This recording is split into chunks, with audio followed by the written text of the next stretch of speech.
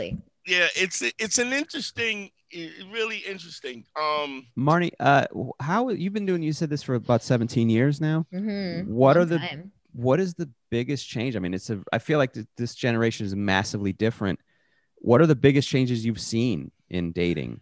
I mean, obviously social media has come into play. So that's the biggest change that and online dating and app dating. That's the biggest change. So there's way more insecurities. There's way more people who treat other people like just ghosts in a virtual space that they can treat horribly. So there's a lot more people. When you explain that, what do you mean in terms of like I just mean that when you're on a dating app, nobody's real until you see them in person. When you have a face-to-face interaction, you're like, you're a real person. I can't really be a full jerk to you. I can be a semi jerk to you and tell you I have a boyfriend and I'm not interested. But online, you can chat with them, ghost them for 3 weeks, come back to them again, talk to them for 2 seconds, ghost them again. Like you can do a lot of things. So I just think that either there's thicker skin that's been built up for people who, what? What'd you say, Dre? I did that ghosting shit a bunch. Exactly. Yo, but Dre, like, so you a piece of shit. It wasn't never intentional. It was just, I just forget. Yeah. Dre literally. Everybody does it.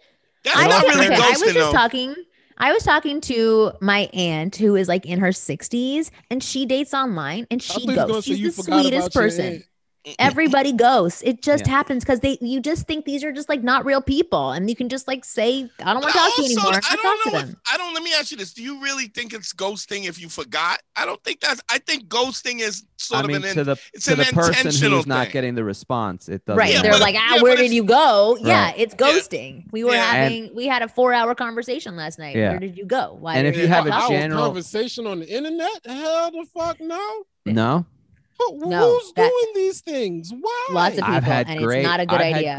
I mean, that's how I met. Go play a video game, dude. The fuck's your problem? Dre, we've been on for almost 40 minutes now, and you've only said 8 words since we've been on. Because I was being respectful. Y'all was being all technical, talking about people's struggles and stripes, and I don't give 2 shits about it. So I can't say Jesus. Nothing.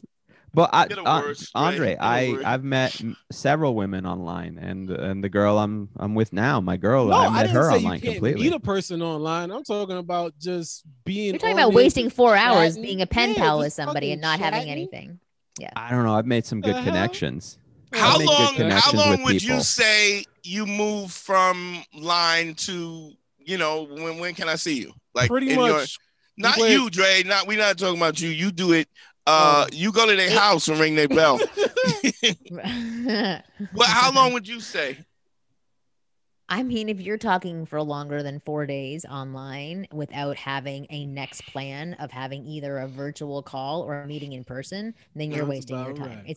It's far too drawn out. And it also depends what age category you're in. So if you're younger, if you're like in your 20s, then you take like 1, maybe 2 days chatting online, and then you escalate to that next level. If you are in your 30s or 40s, single parent, you take a little bit longer because why would you say as often? Oh, you're saying just for logistics reasons?